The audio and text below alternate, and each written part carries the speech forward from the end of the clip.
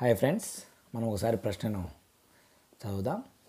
1 బిలియన్కు సమానమైనది. అయితే ఇక్కడ ఆప్షన్లు మనం గమనించినట్లయితే కేవలం 2 మాత్రమే ఆప్షన్లుగా ఉన్నాయి, మిలియన్స్ అండ్ ల్యాక్స్.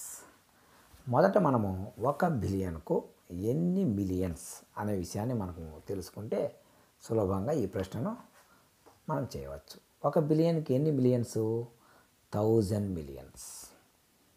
ఓకే, ఇక్కడ 1000 మిలియన్ అనేది ఆప్షన్లో చూస్తే 10 మిలియన్స్ 100 మిలియన్స్ మాత్రమే ఉంది.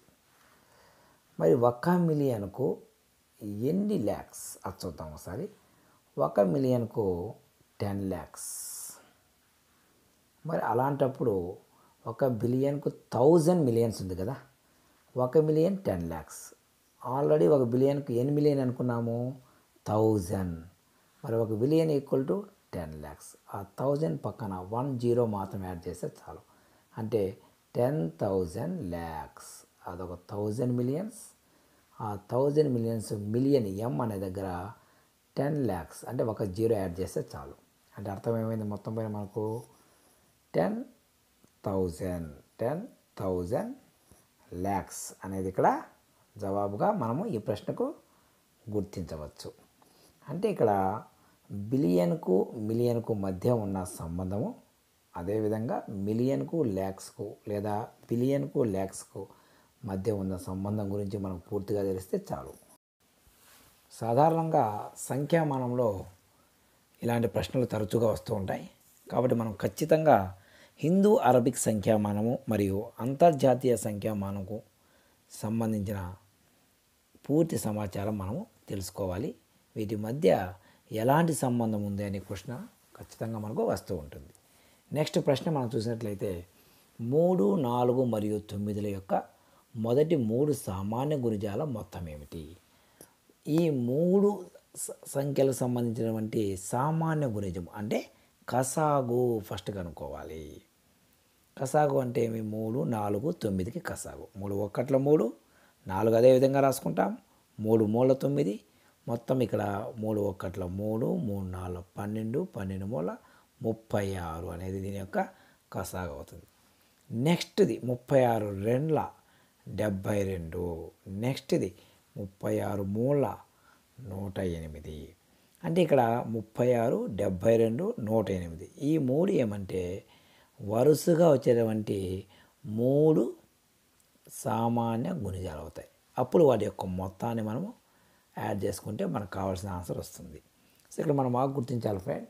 ఫస్ట్ మనము కసాగు కనుక్కొనేస్తే దాని కసాగును మనం ఏమంటామంటే కనిష్ట సామాన్య గుణిజం. అంటే అన్నిటికన్నా చిన్నది వచ్చేస్తుంది.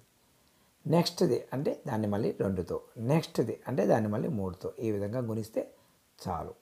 సో అప్పుడు 36, 72, 108 ఈ మూడింటి యొక్క మొత్తం ఏమవుతుంది? 216. అంటే జవాబు 3. ఈ విధంగా మనము ఈ ప్రశ్నను గుర్తించవచ్చు. ఆ విధంగా మనము ఆ కసాగు కనుక్కున్న తర్వాత మూడింటిని మొత్తం చేసుకుంటే మనకు దీని యొక్క సమాధానం సులభంగా తెలుస్తుంది. నెక్స్ట్ది గమనించినట్లయితే 2:3ను శాతంగా మార్చిన 2:3 అంటే అర్థమేమి? 2/3. 2:3ను మనము 2/3 అని కూడా రాసుకోవచ్చు. ఈ విషయం మనకి ఇక్కడ ఈ ప్రశ్నలో తెలిసి ఉండాలి. అప్పుడు 2/3 ఇంటూ శాతము అంటే 100కి ఎంత, దాన్నే మనం శాతం అంటాం. కాబట్టి ఇంటూ 100 అంటే ఇంటూ 100తో మనం మల్టిప్లై చేస్తే ఇక్కడ క్యాన్సల్ పోదు. కాబట్టి 2/3 ఇంటూ 100 ఆటోమేటిక్గా మనకి ఏమైంది? 200/3. 200/3 అది ఎక్కడుంది? ఇక్కడ 1వ ఆన్సర్ 200/3% మనకు ఆటోమేటిక్గా వచ్చేస్తుంది. క్యాన్సల్ పోతే ఒకవేళ క్యాన్సల్ కొడతాం. క్యాన్సల్ పోనప్పుడు అక్కడ మనకు ఉన్నటువంటి ఇచ్చినటువంటి ఆప్షన్లో ఏదైతే దగ్గరగా దీని జవాబు అవుతుందో దాన్ని తీసుకుంటాం.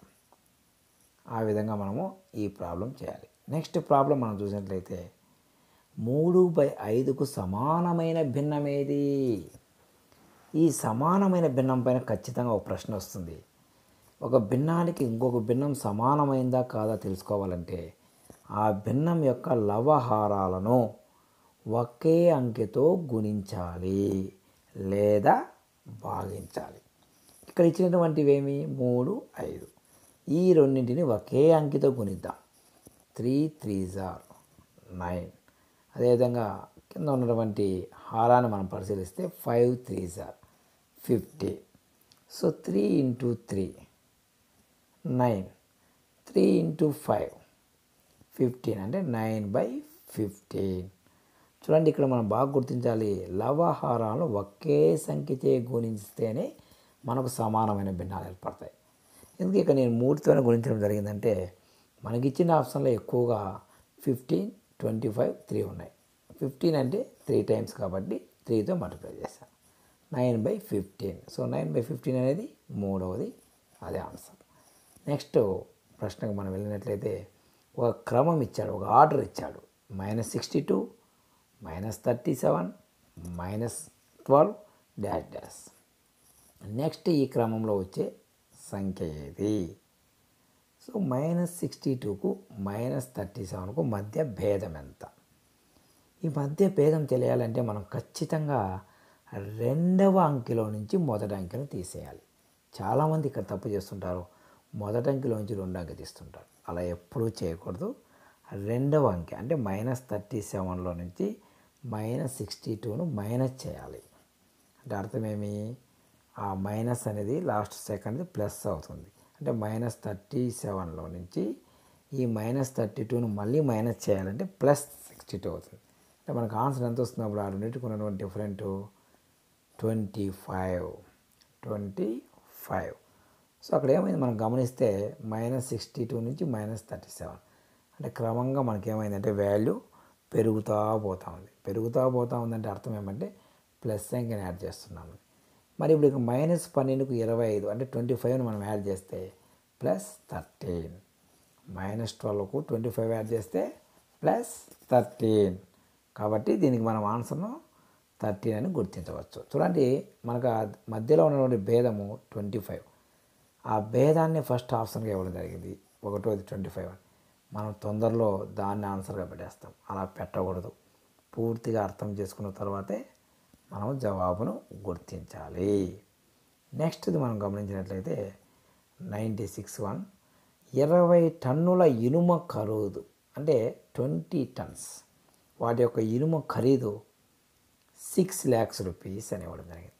అసలు ఒక టన్ అంటే ఎన్ని కేజీలు అనేది తెలుసుకోవాలి ఫస్ట్. ఒక టన్ అంటే 1000 kilograms, 1000 kgs. అంటే అర్థమేమి? 20 tons అంటే 20,000 kgs అని అర్థం. 20,000 kgs వచ్చి 6 lakhs. 20,000 యొక్క కేజీస్ ఎంత కాస్ట్? 6 lakhs. అంటే ఇక్కడ మనం గమనించినట్లయితే ఈ 20,000కు అటువైపు 6 lakhsకు మధ్య ఉన్న సంబంధాన్ని ఒక్కసారి జస్ట్ అట్లా అబ్జర్వ్ చేస్తే చాలు, ఈ ప్రశ్నకు సులభంగా మనం ఆన్సర్ చేయవచ్చు. ఎలాంటి ఫార్ములాలు కూడా రావాల్సిన పని లేదు. ఇటువైపు 4 అంటే 4 zeros ఉన్నాయి, రైట్ సైడ్ 5 zeros ఉన్నాయి, అంటే ఒక 0 ఎక్కువ ఉంది. ఇటువైపు 2 ఉంది, రైట్ సైడ్ 3 ఉంది, అంటే 3 times ఎక్కువ ఉంది అని అర్థం. మరి మనకేమొచ్చిన నెక్స్ట్ 560 kilos అన్నాడు. 560 kilosలో 560 ఉంది. అంటే ఇక్కడ ఒక 0 పెరిగింది కాబట్టి అక్కడ కూడా ఒక 0 పెరుగుతుంది. అంటే 2 zeros ఉండేది ఆన్సర్ అవుతుంది. 2 zeros ఉండేది ఆన్సర్ ఏమి? మూడవదైనా కావాలి, నాలుగవదైనా కావాలి. Okay, no problem. మరి ఇక్కడ మనం గమనించినట్లయితే రెండింటిలో 2 zeros ఉన్నాయి. అయితే ఇక్కడ 2 ఇటువైపు రైట్ సైడ్ 6 అయింది, అంటే 3 times ఉందన్నమాట. అది 0 కాకుండా మళ్ళీ 3 times. కాబట్టి మనకి ఇచ్చిండే 560ని 3తో మల్టిప్లై చేస్తే మనకు ఆటోమేటిక్గా ఏమొస్తుంది? 168, అంటే 168. అదేవిధంగా పక్కన 2 zeros పెట్టేస్తే ఆటోమేటిక్గా మనకి ఇక్కడ 16,800 అనేది ఆన్సర్ అవుతుంది. కాబట్టి ఈ ప్రాబ్లం చేయకుండా కూడా మనం ఈజీగా ఐడెంటిఫై చేయొచ్చు, జస్ట్ ఐడియా అయితే. అంటే 20,000 kilograms 6 lakhs అన్నాడు. ఇక్కడ 20,000 6 lakhs, ఒక 0 పెరిగింది. నెక్స్ట్ దానికి కూడా ఒక 0 పెంచడం, 5600కు ఆటోమేటిక్గా 2 zeros ఉండేదానికి వెళ్ళడం 56 ఇంటూ 3 చేయడం ఈజీగా ఐడెంటిఫై చేయొచ్చు. నెక్స్ట్ ప్రశ్నకు వస్తే ఒక లారీ అంటే లారీ వచ్చి 54 లీటర్ల డీజిల్ కానీ దానికి వేస్తే ఆ లారీకి అది 297 కిలోమీటర్లు ప్రయాణిస్తుంది. అయితే 550 కిలోమీటర్లు ప్రయాణించాలంటే అవసరమయ్యే డీజిల్ ఎంత? చూడండి, ఈ లెక్క అసలు మనము ఫారంలో ఉపయోగించవలసిన అవసరమే లేదు. ఇలాంటి లెక్కలు మినిమం ఒక 4 నుంచి 5 వరకు ఉంటాయి మనకి ఇచ్చిన దాంట్లో. సులభంగా ఆన్సర్ గుర్తించవచ్చు ఎవరైనా, ఏ బ్యాక్గ్రౌండ్ ఉండేవారైనా. చూడండి, గమనించండి, ఇక్కడ 54 లీటర్స్ ఎంత పోదా 297 కదా. మరి ఇక్కడ మనకు అడిగినది ఏమి 550 కిలోమీటర్స్ 297 550 ఈ మధ్య సంబంధాన్ని మనం గమనిస్తే జస్ట్ అబ్జర్వ్ చేస్తే 297 అంటే అప్రాక్సిమేట్లీ 300 కిలోమీటర్స్ అనుకుందాం. 550 600 అనుకుందాం, దగ్గరలో ఉంది. సో 300కు ఈ 550 అనే 600 అనేది ట్వైస్ డబుల్ ఉంది, దాదాపు డబుల్ ఉంది.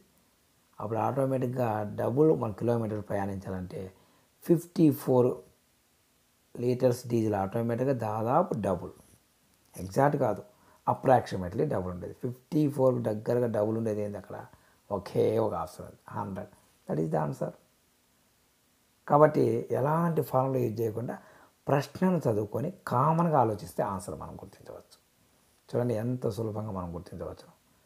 ఎందుకంటే అక్కడ 54 డీజిల్ అయితే లీటర్లు తీసుకుంటే 297 ఆటోమేటిక్గా దానికి డబుల్ ఉంటుంది కదా అనే విషయం మనకు ఈజీగా అర్థమైపోతుంది. అలా లేనప్పుడు మళ్ళీ మనం సాధారణమైన పరిస్థితుల్లో ఈ లెక్కను చేసుకొని చేయొచ్చు, నో ప్రాబ్లం. 297 కిలోమీటర్లు ప్రయాణించేదానికి 54 లీటర్స్ డీజిల్ కావాలి. 550కి ఎంత అంటే ఎక్కువ కావాలి ఇంకా. కాబట్టి మనం ఏం చేస్తాం, సాధారణంగా ఈ ఫార్ములా ఎక్కువ బై తక్కువ 550/297 ఇంటూ 54, నో ప్రాబ్లం. ఇది యాక్చువల్ ఫార్ములా. సో 550/297 ఇంటూ 54 చేసి వీటిని జస్ట్ సింప్లిఫై చేస్తే నియర్లీ 100 వస్తుంది, క్యాన్సిల్ చేస్తే చాలు.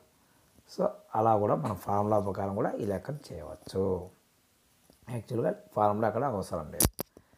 ఇక్కడికి వస్తే దీని నెక్స్ట్ ప్రశ్న గమనిస్తే 12,000 రూపాయలకు సంవత్సరానికి 10% అని కానీ వడ్డీ రేటు వస్తే చాలా సులభం మనకు లెక్క.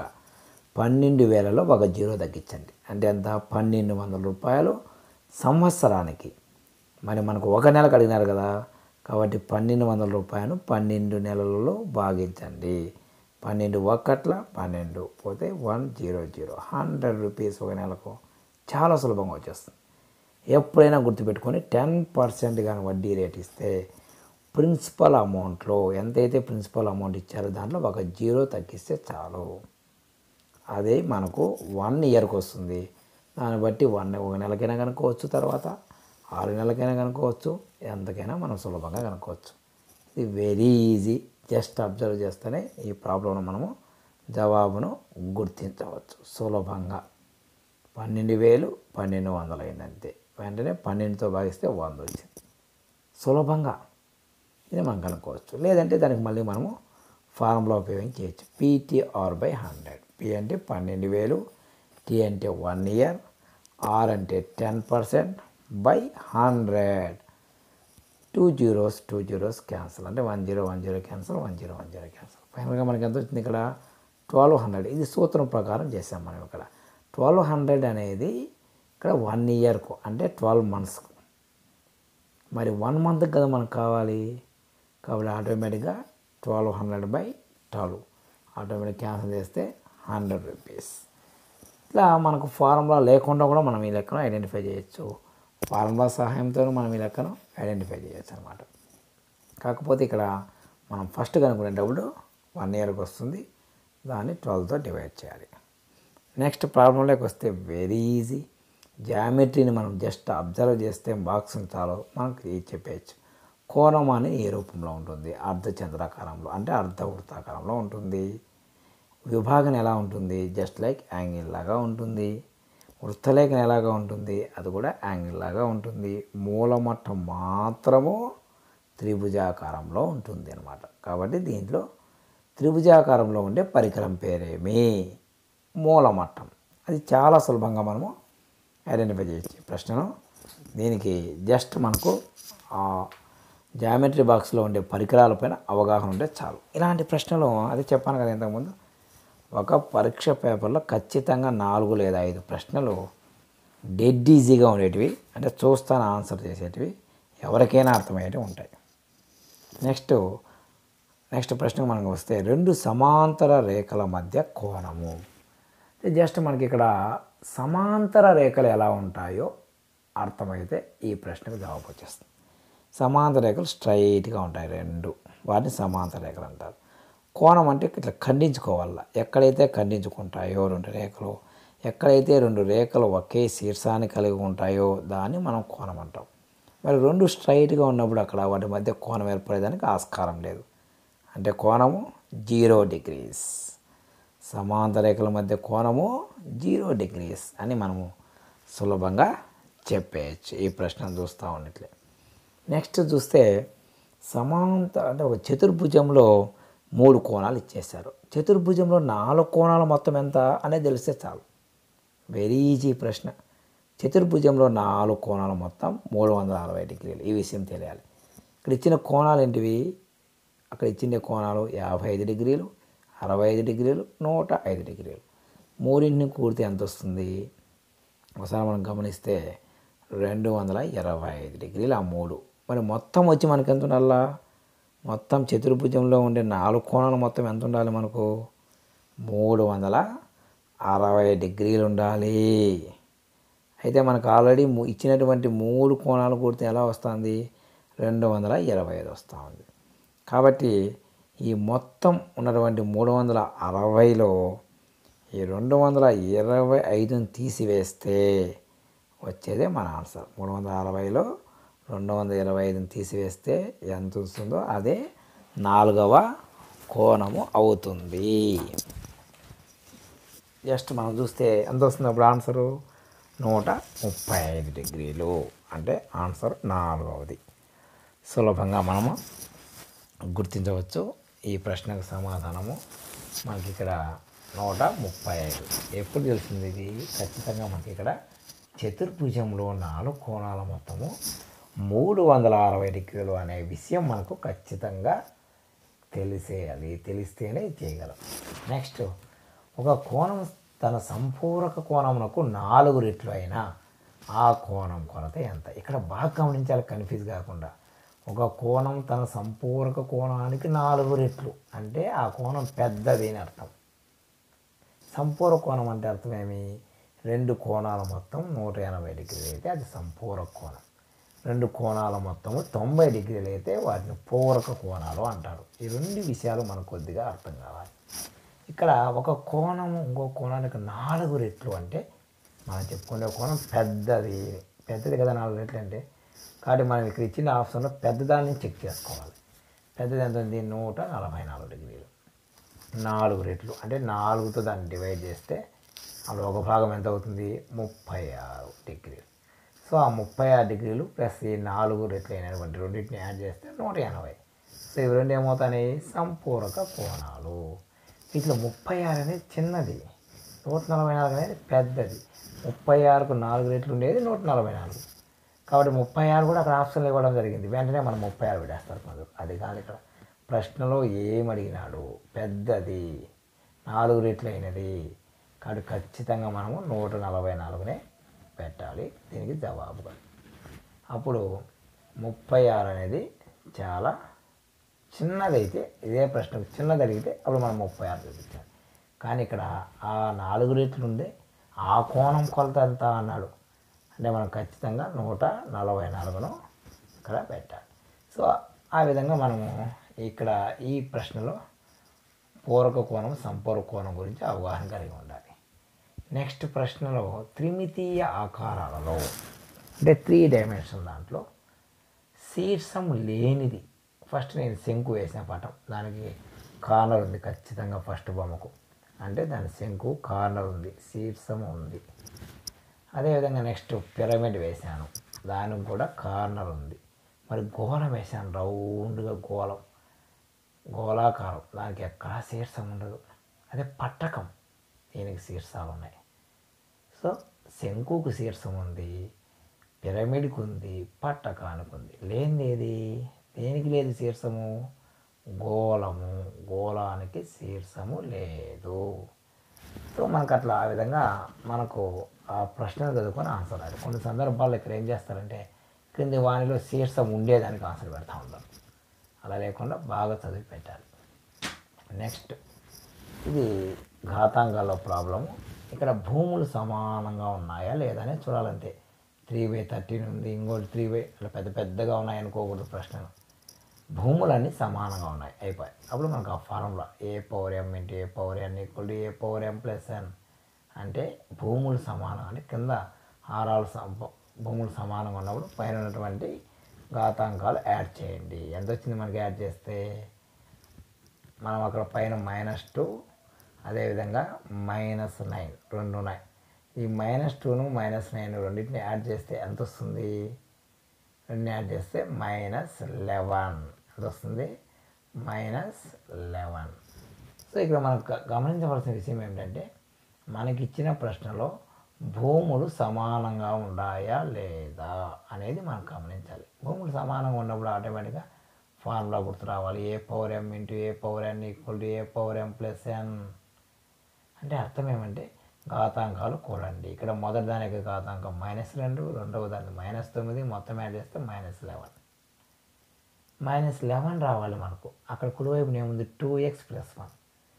కింద ఉండే వాటిని ఆప్షన్ దాన్ని సబ్స్టిట్యూట్ చేస్తే దేనికి -11 వస్తే అది చేయొచ్చు. ఒక రకంగా డైరెక్ట్గా అలా చేయొచ్చు.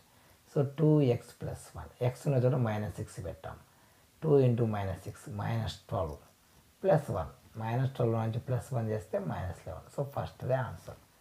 -6ను అక్కడ ప్రతిక్షేపిస్తే చాలు, అది ఆన్సర్ అవుతుంది.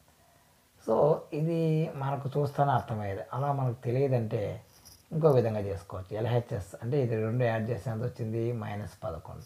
కుడివైపున ఏముంది? 2x+1. 2x+1 = -11. 2x ఈ +1 అవ్వకపోతే -1. 2x విలువ ఇప్పుడు ఏమైంది? -12. x విలువ ఏమవుతుంది? -12/2. రెండో టేబుల్ తెచ్చుకుంటే 2 పక్కట్ల 2 6ల -6. ఇలా కూడా మనం దాన్ని చేసుకోవచ్చు ఆ ప్రశ్నను. అంటే 2x+1 అనే రైట్ సైడ్ ఉండేదాన్ని తీసుకొని లెఫ్ట్ సైడ్ ఈ రెండు యాడ్ చేసుకుంటే వచ్చింది -11 వేసుకుంటే అప్పుడు దాని నుంచి ఒక్కొక్క విలువ అంటే +1 ఆ పక్క పంపిస్తే -1, అప్పుడు -12 అవుతుంది. తర్వాత x మాత్రం తీసుకొని ఆ 2తో భాగించడం. ఇలా చేయాలి. ఈ ప్రశ్న చూస్తే పరిమాణము, ఆర్డర్, ఇది సాధారణంగా చాలా సులభమైనది మరియు చాలా ముఖ్యమైనది. మనకి ఇలాంటప్పుడు ఎక్కువ ఇస్తుంటారు. ఎంత పొడవుగా అయినా ఉన్న సమీకరణం మనకు అవసరం లేదు. x ఘాతాంకాలు మాత్రమే గమనించాలి. మొదటి x ఘాతాంకం 3 ఉంది, నెక్స్ట్ x ఘాతాంకం 4 ఉంది, నెక్స్ట్ 1 ఉంది. అన్నిటికన్నా పెద్దది ఏది? 4. అయిపోయి వాటిలో మధ్యలో దాని యొక్క గుణకం -5/2 ఉంది. అది గుణకం అంటాం ముందర వచ్చేదాన్ని. పైన పవర్లో వచ్చేదాన్ని మాత్రమే మనం ఘాతాంకం అంటాము. అది గుర్తుపెట్టుకోవాలి. నెక్స్ట్ ఏం చేశారంటే ఒక సంఖ్యను రెట్టింపు చేస్తే 10 తీసివేయగా 32కు సమానమైన ఆ సంఖ్య ఏది అంటే ఏదో ఒక సంఖ్య తీసుకొని మనం డబుల్ చేయాల, మళ్ళీ దాంట్లో 10 తీసేయాల, అప్పుడు 32 వస్తుందండి. మనం ఇప్పుడు ఇక్కడ ఆపోజిట్ చేయాలి. ఇలాంటి ప్రాబ్లం 32 వెనక నుంచి పోదాం. ఒక సంఖ్యను రెట్టింపు చేసిన 10 తీసివేసిన అన్నాడు సింపుల్గా. అంటే ఆ 32లో 10 యాడ్ చేస్తే 42, 42ను ఆఫ్ చేస్తే 21. ఇట్లా వెనక నుంచి చేసుకుంటే వెంటనే ఆన్సర్ మనకు వచ్చేస్తుంది. లేదా అక్కడ ఇచ్చిన ఆప్షన్ అన్నీ తీసుకొని దాన్ని డబుల్ చేసుకోవడం, -10 చేసుకోవడం, ఆన్సర్ ఏది అయిపోతుంది ఈజీగా. ఏది 32 వస్తుంది. 32 డబుల్ చేస్తే 64, దాంట్లో 10 చేస్తే 54, అది కాదు. రెండవది 21 డబుల్ చేస్తే 42, దాంట్లో 10 చేస్తే 32, సరిపోయాయి. అట్లా ఆప్షన్ నుంచి కూడా మనము ఈ ప్రశ్నకు జవాబుకు పోవచ్చు, ఏ ఆప్షన్ను రెట్టింపు చేస్తూ. నెక్స్ట్ది చతురస్రం, దీర్ఘచతురస్రము వృత్తానికి సంబంధించినటువంటి ప్రాబ్లం. ఇది దీర్ఘచతురస్రం యొక్క వైశాల్యము అంటే పొడవు వెడల్పు, వృత్తం యొక్క వైశాల్యం దీనికి దీర్ఘచతురస్రం యొక్క వైశాల్యం ఏమి 14x11, అది దీని యొక్క వైశాల్యం. అదేవిధంగా వృత్త వైశాల్యం అయితే ఏమి πr² అంటాం. π అంటే 22/7 × r². దీంట్లో r విలువ ఎంత? సో 14x11 అట్లే ఉంటుంది ఈ వైపు. ఆ వైపు నుండి 22/7 ఇటువైపు వస్తే 7/22 అవుతుంది. జస్ట్ దాన్ని క్యాన్సల్. 11 ఒకట్ల 11 2తో మళ్ళీ క్యాన్సిల్ చేయొచ్చు మనం. ఇక్కడ 2 వచ్చింది, 11తో 11 ఒకట్ల 11 పడితే 2 వచ్చింది. మళ్ళీ 2తో 2 ఒకట్ల 2 7. చూడండి 7 × 7 ఉన్నది అక్కడ. ఇక్కడ ఒక 7, అక్కడ ఒక 7. లెఫ్ట్ సైడ్ ఏముంది r². అంటే ఈ లెఫ్ట్ సైడ్ rలు 2 ఉన్నాయి, రైట్ సైడ్ 7లు 2 ఉన్నాయి. అంటే ఒక r వాల్యూ 7. ఆన్సరు 4వ దానికి దీన్ని ఆన్సర్గా మనం పెట్టవచ్చు అనమాట. 4వది ఆప్షన్. కాబట్టి ఈ విధంగా మనకి ఇక్కడ సూత్రం ఖచ్చితంగా తెలిసింది. సూత్రం తెలిసింటే వెంటనే ఈ ప్రశ్నను మనం చేయవచ్చు. చిన్న సూత్రాలు అవి. ఒకటి దీర్ఘచతురస్ర వైశాల్యము. ఏం దీర్ఘచతురస్ర వైశాల్యం సూత్రము? L×P అంటాం, పొడవు ఇంటూ వెడల్పు. వృత్తం యొక్క వైశాల్యం సూత్రం ఏమి? πr². π అంటే ఇక్కడ మనకి 22/7. అదొక్కటి తెలుసుకోవాలి. సింపుల్గా ఆన్సర్ వచ్చేస్తుంది అది తెలిస్తే. నెక్స్ట్ చతురస్రం సంబంధించినది. చతురస్రం యొక్క చుట్టుకొలత, చుట్టూ కంచి వేసేదంటే మనకు చతురస్రం యొక్క చుట్టుకొలత సూత్రం రావాలి. చతురస్రం యొక్క చుట్టుకొలత సూత్రం ఏమి? భుజము × 4, దాన్ని S×4 అంటాం. సో ఆల్రెడీ మనకు దాని యొక్క భుజం 250 × 4 అంటే 250ని 4 టైమ్స్ వేస్తే మనకు చుట్టుకొలత వస్తుంది. ఎంత? 1000 మీటర్స్ వస్తుంది. 1 మీటర్కి ఎంత ఖర్చు అన్నాడు? 20 రూపాయలు అన్నాడు. అప్పుడు 1000 మీటర్స్, 1000 × 20, 20,000 రూపీస్ వెంటనే వచ్చేస్తుంది. కాబట్టి ఇక్కడ మనకు ఫార్ములా అనేది చాలా ముఖ్యమైనది, సులభమైనది అది. సో ఆ 20తో ఆ 1000 మల్టిప్లై చేస్తే వెంటనే మనకు 20,000 వచ్చేస్తుంది. మనకి ఏమర్థం కావాలి ఇక్కడ? దాని యొక్క భుజం తెలిస్తే చుట్టుకొలత అంటే ఆటోమేటిక్గా × 4 చేయాలి అనే విషయం మనకు ఒకటి అవగాహన అయితే చాలు. 20,000 వచ్చేస్తుంది. ఆప్షన్ 3వది 20,000. చుట్టుకొలత అన్నప్పుడు ఇప్పుడు చుట్టూ కంచి వేయాలి అంటే ఖచ్చితంగా చుట్టుకొలత కనుక్కోవాలి. అలా లేకుండా మధ్యలో అంటే అప్పుడు మనం ఏరియా కనుక్కోవాలి. ఏదైనా ఒక ప్రశ్న ఇచ్చి దాని యొక్క లోపలి భాగం అంతా అంటే అప్పుడు ఏరియా కనుక్కోవాలి.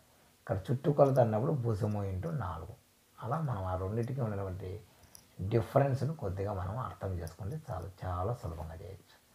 నెక్స్ట్ది 1 కిలోలీటర్కు మిల్లీలీటర్లు ఎన్ని? 1 లీటర్కి ఎన్ని మిల్లీలీటర్లు? 1000 మిల్లీలీటర్స్. అందరికీ తెలుసు 1 లీటర్కి ఎన్ని మిల్లీలీటర్స్? 1000 మిల్లీలీటర్స్. కిలో అంటే మళ్ళీ ఇంకో 1000 ఉంది దాంట్లో. లీటర్లో 1000 మిల్లీలీటర్స్ ఉన్నాయి. కిలో లీటరు, ఆ కిలోకు మళ్ళీ అర్థం ఏమి? 1000 అని. సో కిలో లీటర్ అంటే 1000 లీటర్స్ అని అర్థం. 1 లీటర్కి ఏమో 1000 మిల్లీలీటర్లు. కిలో లీటర్ అంటే మళ్ళీ 1000 లీటర్. కిలో అంటేనే 1000 లీటర్స్. అది మనకి ఎప్పుడు కిలో అంటే ఆటోమేటిక్గా 1000 గుర్తొచ్చేయాలి. 1000 లీటర్స్. అయితే ఇక్కడ 1 లీటర్కి మళ్ళీ ఇక్కడ మిల్లీ లీటర్లు ఇవ్వాలి కదా. కాబట్టి లీటర్కి మాకు 1000 వస్తుంది. ఆల్రెడీ 1000 ఉంది. అంటే 1000 × 1000 అంటే 1000లో ఉండే 3 zeros, మళ్ళీ కిలో దాంట్లో ఉండే 3, మొత్తం 6 zeros ఉన్నాయి అక్కడ. 6 zeros ఉండేది ఆన్సరు. అంటే 1లు 10లు 100లు 1000 10,000 లక్ష 10 లక్షలు 10 lakhs మిల్లీలీటర్స్ ఉండేది ఫస్ట్ది ఆప్షన్గా తీసుకోవాలి. నెక్స్ట్ మనం చూస్తే నీరజ 7 సాయంత్రం 7 గంటల నుంచి 8 గంటల 15 నిమిషాల వరకు చదివిన ఆమె చదవడానికి కేటాయించిన సమయం ఎంత అన్నారు. చూడండి ఈవినింగ్ 2 PM ఈజీ.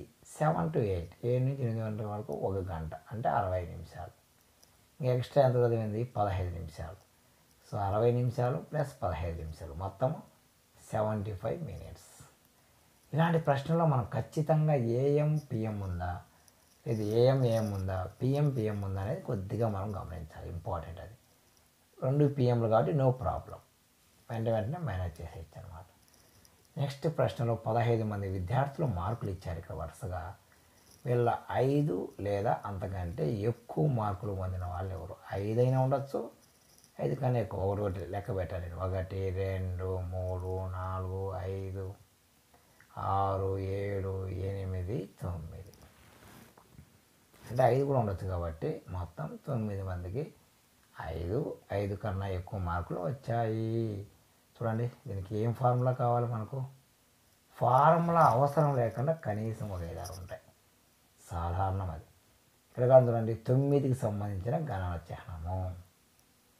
9 గీతలు మనకు కనిపించాలి అక్కడ. అసలు 9 గీతలు ఎక్కడ ఉన్నాయి? ఫస్ట్ దాంట్లో గీతలు వేస్తే మనం ఏమైనా 8 ఉన్నాయి, లాస్ట్ దాన్ని వేస్తే 10 ఉన్నాయి, మూడవ దాన్ని వేస్తే 9 ఉన్నాయి. ఆటోమేటిక్గా మనం దాన్ని తీసుకొని అదే ఆన్సర్ అని మనం ఐడెంటిఫై చేయొచ్చు. మళ్ళీ ఎక్కడా మనకు ఆ విధంగా లేదు. నెక్స్ట్ మనం గమనిస్తే 2 క్లాస్ అంతరాలు, అంటే తరగతి అంతరాలు ఇచ్చి వాటి యొక్క పొడవు లెంగ్త్ ఎంత అన్నారు, క్లాస్ ఇంటర్వెల్స్ ఇచ్చి.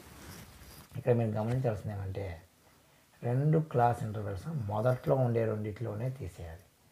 రెండిట్లోనూ మొదటి దాంట్లో 125, నెక్స్ట్ దాంట్లో 150. ఈ మధ్య భేదం ఎంత? అంతేగాని ఒకే తరగతి అంతరం ఒకటే తీసుకొని క్లాస్ ఇంటర్వెల్లో 2 తీసేయకూడదు. మొదటి దాంట్లో ఉండే మొదటిది, రెండో దాంట్లో ఉండే మొదటిది డిఫరెంట్ ఎంత? 25.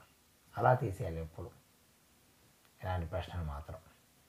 నెక్స్ట్, ఒక కేకులో 5 భాగాలు ఉన్నాయి, దాంట్లో 3 భాగాలు తీసేసినారు. ఎన్ని భాగాలు ఉంటాయి? చాలా చిన్న ప్రాబ్లమ్స్. 2 భాగాలు ఉంటాయి. మొత్తం ఎన్ని భాగాల్లో? 5 భాగాలు. కాబట్టి 2/5 ఆన్సర్. అంటే ఇప్పుడు మనం గమనిస్తే ఈ ప్రాబ్లంలో మనం అన్నీ చూసినట్లయితే మనకి ఇచ్చినటువంటి మొత్తం 30లో 24 ప్రశ్నలు మనకు కాంటెంట్ పైన ఉంటాయి. ఈ 24లో దాదాపు 7-8 ప్రశ్నలు మనము సులభంగా డైరెక్ట్గా చేయవచ్చు. Wish you all the best.